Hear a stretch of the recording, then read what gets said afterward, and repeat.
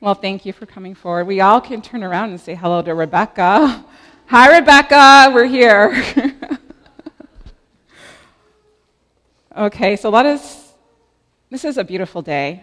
Hello, everyone. Good morning. God bless all of you. God bless your families. Some have been away, Katrina and her family, and have come back, and we're glad to have him back. And Eric's been away for a little while, and he's been back. And a lot of us have been busy over the summer, and it's always nice to come back to our home and be around family who love you, wish you the best in life, who care for you and support you. It's good to have people that love, care, support, and understand you. And that you're not facing the things you're facing alone. That we have one another. And that's what today's sermon is about. It's about having someone by your side that will go through life with you through thick and thin. Who will always be there even when you make mistakes, even when you fall, even when you fail, but will always be there to hold your hand and give you encouragement and pick you up and walk with you. That's what this message today is about. And this message comes from the life of Gideon. Sometimes we wish for things to be the way they used to be. We long for things to be the way it was when life was good. And I grew up in Marion. It's a small town in Wayne County. It's all apple orchards and cattle, cow farms, dairy farms. We did have a grocery store at one time, and that closed. There wasn't a police station in town. If you needed the police, they had to come from a neighboring town and drive about 10 miles. The big news that made national news last year is that they got a Family Dollar. And that was national through Facebook. I grew up with a family there were 7 of us children and my parents, and we spent the summers outdoors, and we would build forts in the backyard, and my brothers would get some kind of reeds or branches, and they would just knock down all the big tall grass and the weeds that grew up in our backyard and totally cleared it out till it was flat down to the ground, dirt level. And then we would take away all the brush and put it over by the creek where we would hunt for crayfish and for tadpoles and whatever else we could find in the water. And we would go into that water with our bare feet, and there was always this big black snake, a water moccasin, that would swim right by us while we were playing in the creek. And we would watch it go by, and I would still be in the water and watch the snake go by. And it had to be about 6 feet long. We weren't afraid of it. We would just watch it swim by. And then we would go back and pick up the rocks and look underneath to see if we can find salamanders and crayfish and get the tadpoles. And I know water moccasins, now that I'm older, are poisonous, and all of us probably could have been killed. But we played in the water. We didn't have an awareness of the danger that we were in. So we spent a lot of time outdoors playing with one another, and we build forts and make mud pies and just had a lot of fun outside with the neighbors. And I know times have changed and kids are more indoors now and they're on the video game.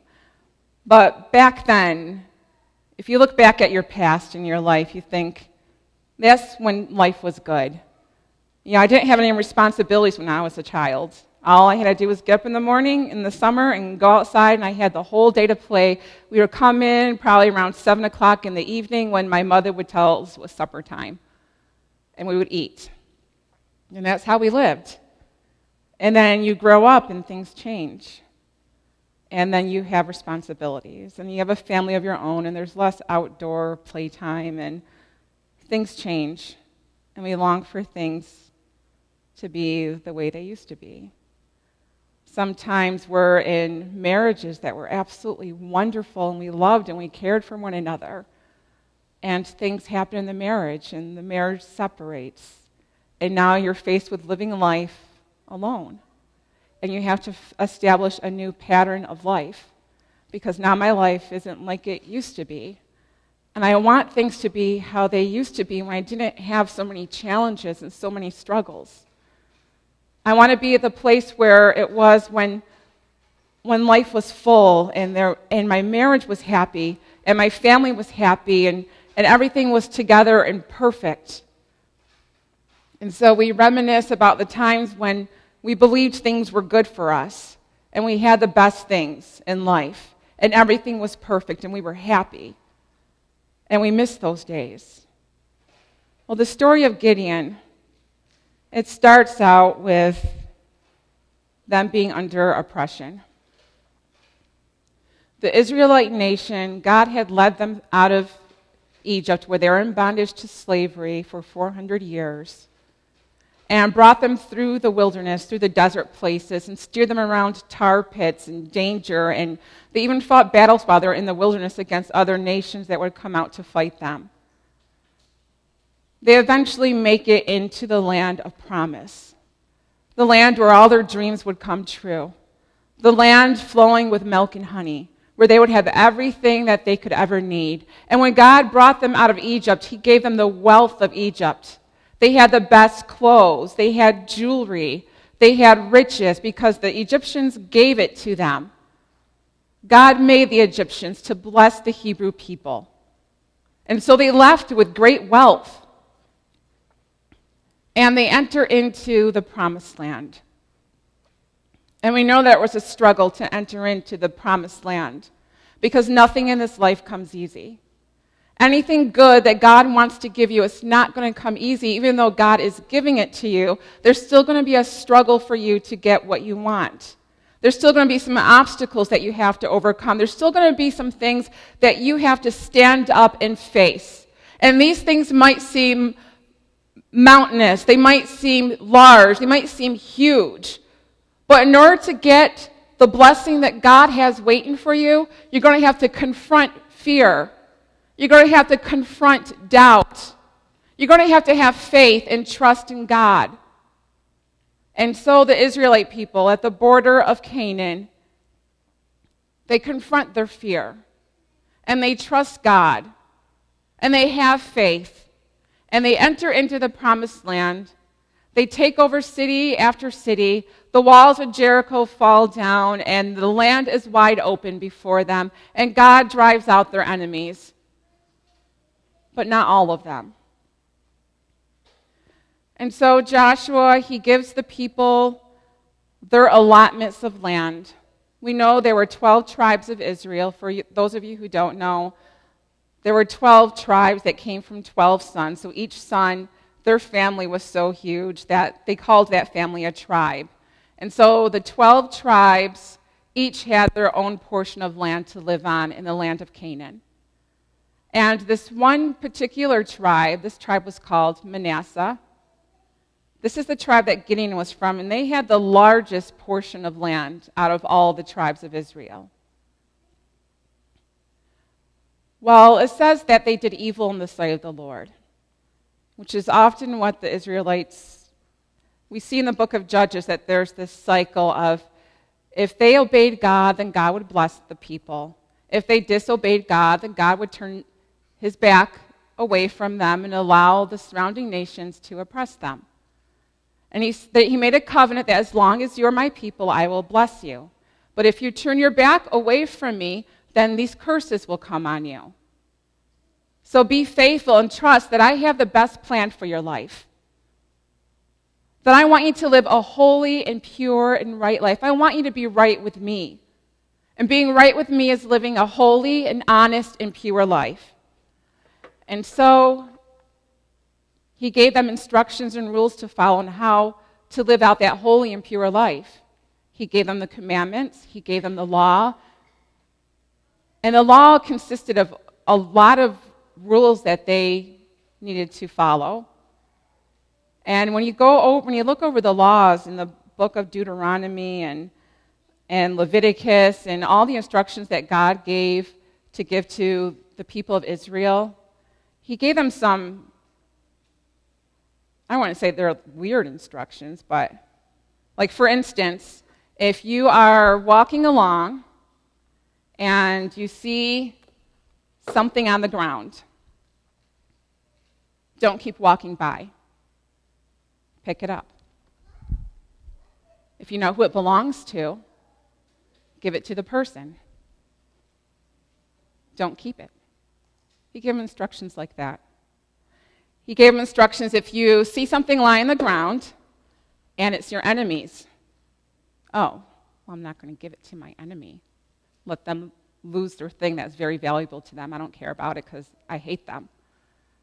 He didn't tell them to do that. He said if you see something lie on the ground and it's your enemy's, to pick it up and give it to them.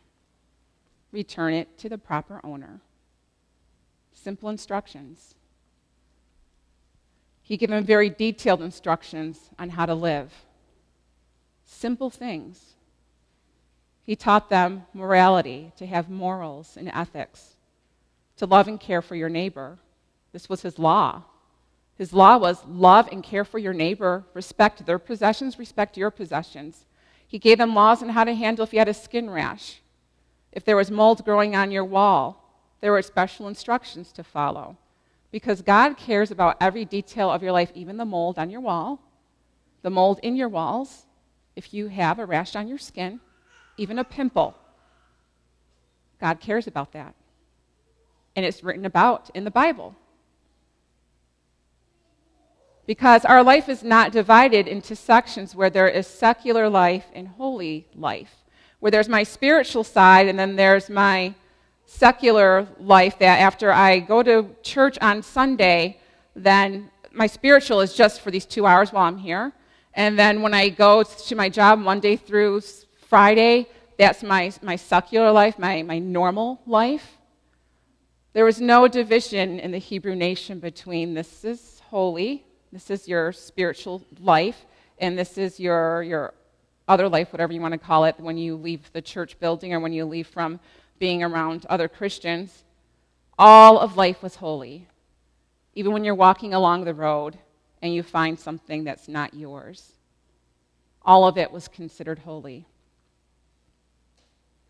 And so we have that he gave the instructions to people, simple instructions to follow.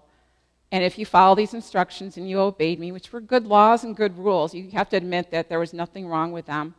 He was not demanding them to do any strange thing or to worship other gods. He was asking them to do right, good things for their neighbors or for one another and for him. And if they failed to obey, then he would turn his back on them, because I gave you the best instructions, so why would you not? Which is, they would disobey God by worshiping other gods who are really no God at all. God would turn his back, send, and let the surrounding nations that they failed to drive out, again being disobedient. He would allow those people to oppress them. So Judges begins with Gideon.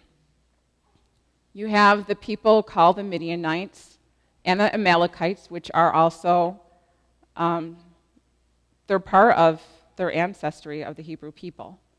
And so they come in droves with all of their thousands, tens of thousands of people of their army. And they have all of their camels and all of their tents just sprawled out across the land of Manasseh. And Manasseh would plant their crops. The people of Manasseh would plant their crops, and then the marauders, the Amalekites, the Midianites, and other people from the east would come through and totally wipe out all of their crops. The enemy would just sit there and watch them till the ground, break up the soil, plant the seed, watch it sprout up, and they would sit there and wait and then completely destroy their entire crop. So they had nothing.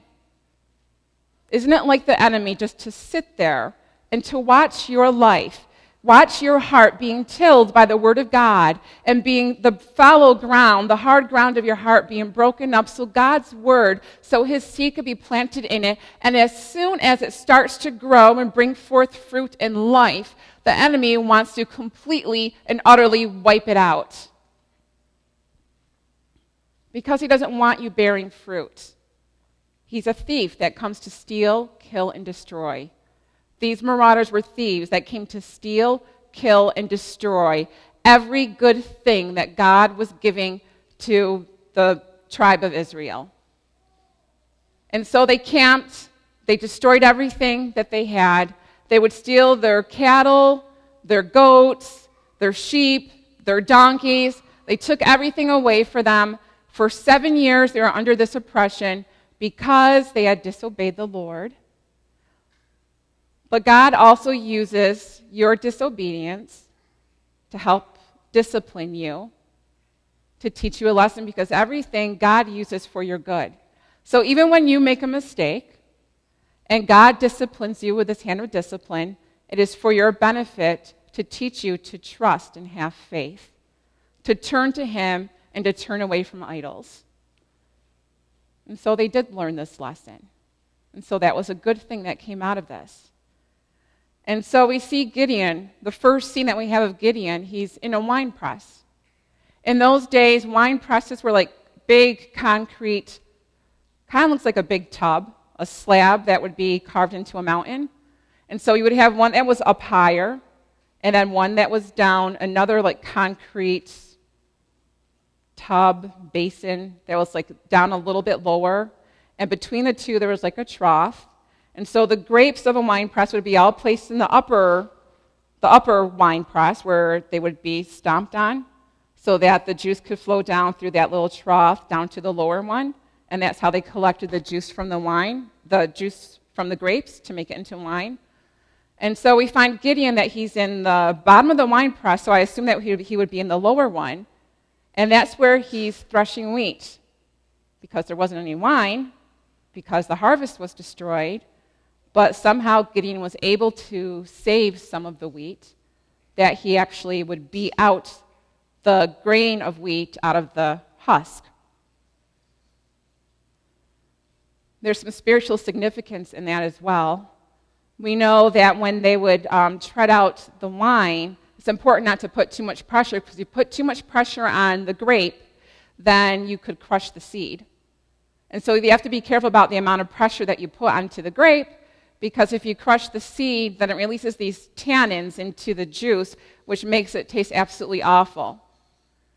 God knows how much pressure to put on you, because he doesn't want to crush the seed that's in your heart. We also see that in the threshing of the wheat, Gideon was breaking off the chaff, which is the husk, so that the grain could fall to the ground. And so God, in our lives, will also break the husk or the chaff off of you, so that what remains is the pure grain, the pure seed, the pure word of God. And so he breaks things away from us. And we will soon see that he's going to break away from Israel their idolatry. And so he's threshing the wheat, and he's threshing the bottom of the wine press so that the marauders who are in the valley don't see that he's threshing wheat. When they thresh wheat, they would normally have to throw it up in the air and then let it fall back down. The chaff would blow away in the wind, and the seed would fall down at the farmer's feet. He wasn't able to thresh up like that because they would see it going up in the air, and then they would know that there was food. So he had to be careful about what he was doing. Gideon was afraid. Sometimes we're afraid. Sometimes we're afraid of our enemy. Sometimes we're afraid of the surrounding people, like Gideon was. And you'll find yourself in an unusual place, like at the bottom. And when you find yourself at the bottom, sometimes that can be lonely. And you will have fear. But an angel of the Lord appeared to him when he was at the bottom. So when you're at the bottom, God will send a word to you to give you encouragement and to lift you up. And so the angel came, and told Gideon, who was a farmer, by the way. Gideon was a farmer. He has crops. He owned land. He told the farmer that you're a mighty warrior. And he said that God is going to use you to deliver the people out of from the oppression of the Midianites. He's going to use you. And he said he had doubts. How are you going to use me? We are the weakest tribe, and I am the weakest one of my clan. How are you going to use me to defeat the enemy? And so Gideon had doubts, and he had fear, and because of this, he wanted to make sure that God was really calling him to do what he said, to defeat the Midianites. And so he said, well, let me go I want to give you an offering. And so he went and he prepared goats and some bread, and he gave it to the angel. And when the angel told him to put it on the rock, and when he touched the rock consumed the offering that was there. And then he realized that he was in the presence of God. When he realized that he was in the presence of God, the Spirit of God came down upon him, the Bible says. And so when the Spirit of God came down upon him, he gathered 10 men to come with him. And the first thing they did was that they took a bull from his father, and they went to the place where they worshiped Baal and Asherah. Baal was considered the god of fertility, and also the god of agriculture, and the god of storm, and they worshiped him. Israel was worshiping the gods of the surrounding nations, Baal and Asherah. And so God told him to go and take down that altar. And I want you to cut down that Asherah pole, that sacred tree that you worship Asherah, which is the goddess of heaven, the queen of heaven, which they considered to be the wife of Baal. I want you to go and cut that tree down. And I want you to pull apart that altar they have built. And then I want you to build a new altar with uncut stones and put it together the way I instructed Moses to. And I want you to take that bull, and I want you to lay it down on the altar on top of the wood from the Asherah tree. And I want you to offer a sacrifice unto God. And so he got his 10 men, and he tore down the altar of Baal where they worshiped him. And they cut down the Asherah tree, and they chopped it up, and they put it on top of the altar, the new altar that he made. They laid the bull on top, and he sacrificed it, and God accepted the sacrifice.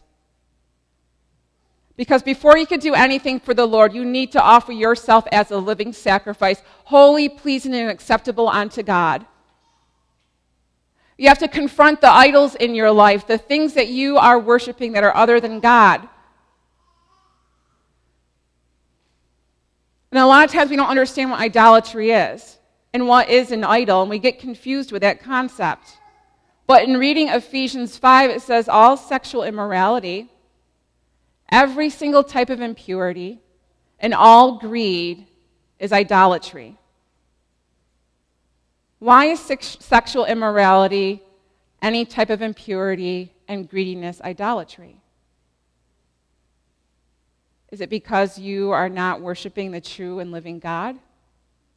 So if you're not worshiping him, then who are you worshiping? So with love and gentleness and tenderness and patience and goodness and mercy and forgiveness, this is how we transform from the kingdom of darkness into the kingdom of light. We are drawn by God's love to live a new life. And God showed his love to Israel. And from this, it draws you to live a new life that is pure, that is moral, that is pure, that is giving and generous. And so the idol worship was destroyed. And his father, Gideon's father, is actually the one who set up these places of worship. And a lot of you might not be familiar with that his father is the one who erected the altar to Baal. His father is the one who made the Asherah pole there. His father was one of the leaders of worship to these false gods. So he had to confront his family with their idolatry. He had to stand up to his family. And a lot of times that can be a fearful thing for somebody, is to stand up to members of their own family and to tell them, this is not the way. This is not the way. I want to show you a better way because this is harming you. This is hurtful for your life. It causes death, destruction, and misery because we can see all around that our idol worship has caused our starvation. It has caused this famine in this land. It has caused our poverty. This idol worship is destroying us. Wake up. Wake up, you who are sleeping. This idolatry has caused destruction in our land, and we need to have it stopped. We need to turn back to the way that is right and holy and honest and true. And so we tore down those places of worship because we need to worship God. We need to worship the one and true God who has given us power over all the power of the enemy. And he said, I will go before you, and I will go with you, and I will drive them out, and I will be your God, and you will be my people. You are my inheritance. You are my special possession. You are my special treasure, and I love you. These other gods can't even speak. They have no voice. But I care about you. And so he tore down those altars. And the whole city was mad. They were all mad at him. His family was mad at him. His brothers were mad at him. They wanted to kill him. But his father had a conversion. And he said, if Baal is really a god, then he'll fight his own battle. If Baal's upset that my son tore down this altar, well then let him fight with him. You leave him alone. And so because of his father's support, he had 10,000 men, 22,000 men that joined him. And God was sending the 22,000 to go and invade the Midianites' territory and to destroy them. But God looked and he said, this people is too many. We need to dwindle it down a little bit more. And so he said, tell the ones who are afraid to go home. So he told all the ones that were afraid to go home. And so 10,000 were left. And he said, this is still too many because if I defeat the Midianites with 10,000 people, they might say it's by my own power that we defeated the enemy. So I'm going to test them at the water. So bring them to the water. And so they went to the water, and he told them everyone that picks up the water with their hands and laps from it like a dog, separate those from the ones who kneel down to the river to drink. And so he separated them. And the ones who scooped up the water in their hands and lapped it up like a dog with their tongue were the ones that he used to go and fight the battle, and that was 300 men. So the 300 of them, God was going to use to fight the Midianites and the Amalekites and the people of the east. And so God told them gave them special instructions and said, I want you to go. They're in your hand. I'm giving them over to you. But he said, if you're afraid, take Purah with you. So he told them to go and fight. I'm with you, and you're going to win. But if you're afraid, take your servant Purah. God cares even when you're afraid. He didn't hold it against Gideon that he was afraid, because a lot of things that we have to face, we are afraid to face them. There's many things in your life that you're going to be afraid to face or have to deal with. Some hard things that are going to come your way, and you're going to have to stand up. But if you're afraid, Take Pura with you. Take somebody with you if you're afraid. Sometimes we need something tangible. We want God to go with us. We want to see God's face. We want to be able to take God with us. We want to have tangible, physical presence of God to go with us. But we don't have that. But I have you. I might not see God face to face, but I see my God in your face. I see my God in you. I see his strength in you. I see his character in you. I see his wisdom in you. I see his spirit in you. I see his understanding, his love, and his gentleness, and his mercy, and his grace, and his forgiveness in your face. Will you go with me? Because I can't face this alone. Because it's too hard for me. But in your face, I see God. And so God allows that. Moses had Aaron. Gideon had Pura. Can I blow your mind with one more thing? Guess what Pura means?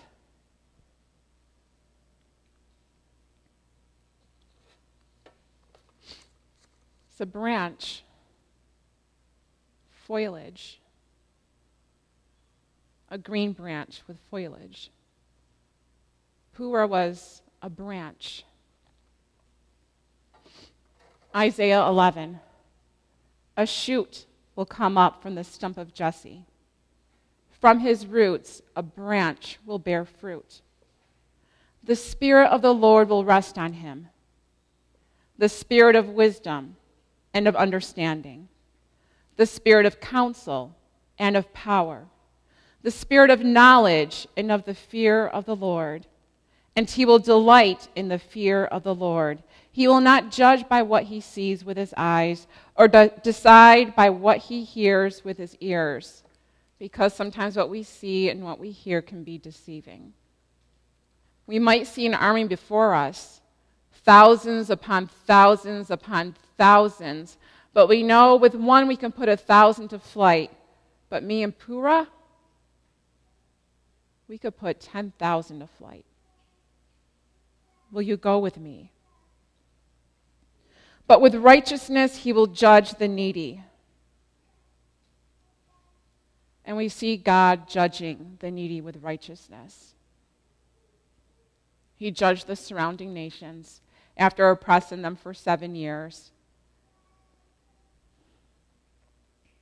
He will judge the needy. With justice he will give decisions for the poor of the earth. He will strike the earth with the rod of his mouth.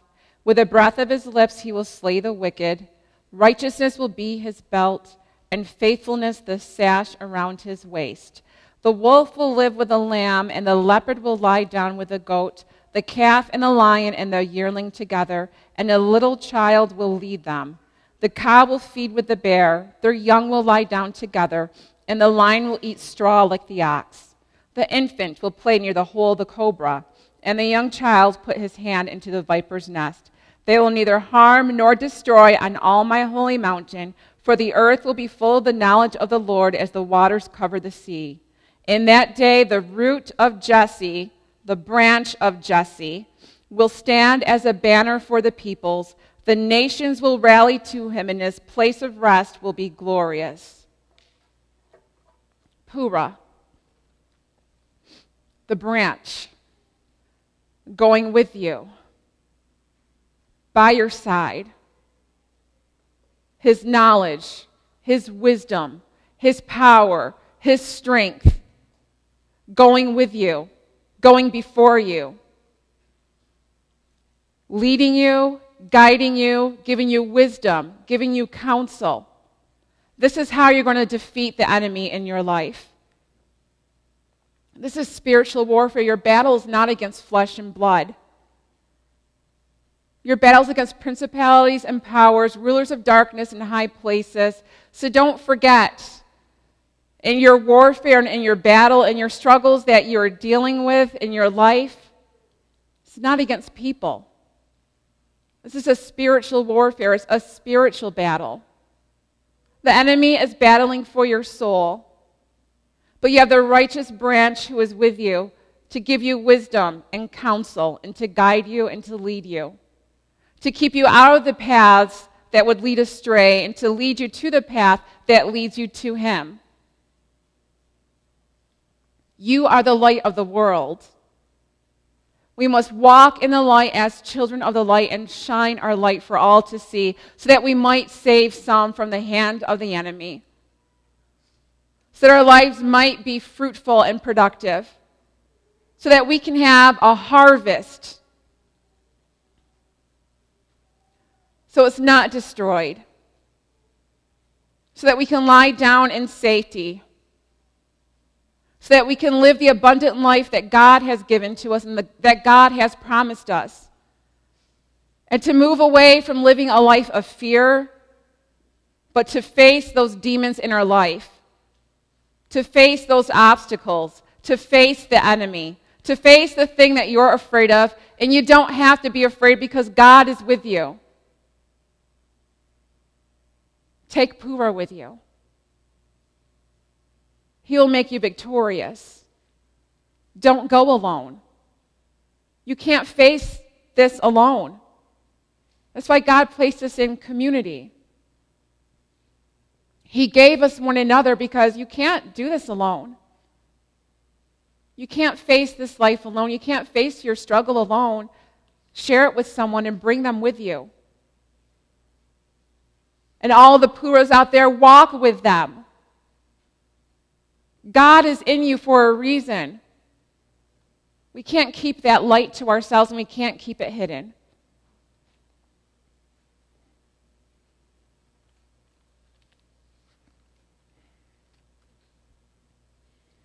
God, we thank you, Lord, for today. God, we thank you, Lord, for your word.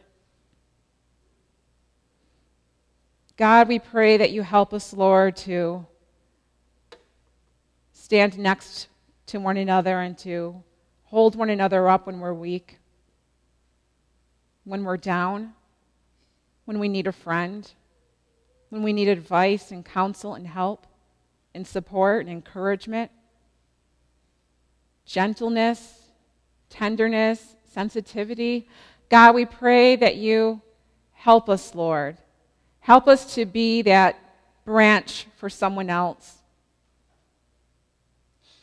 Help us, God, to turn to you when we need help and strength. Help us, God, to take time to focus on what's important in life, Lord. To follow the right way that is true. To turn from the way of idolatry and worshiping the true God.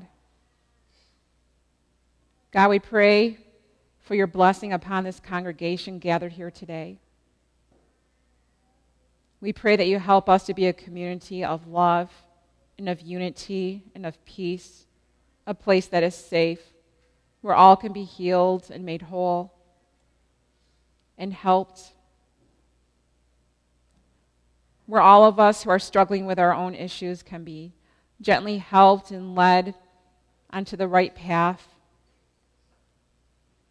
so we can behold your glory, Lord, and to see you at work in our lives. We praise you this day, Lord.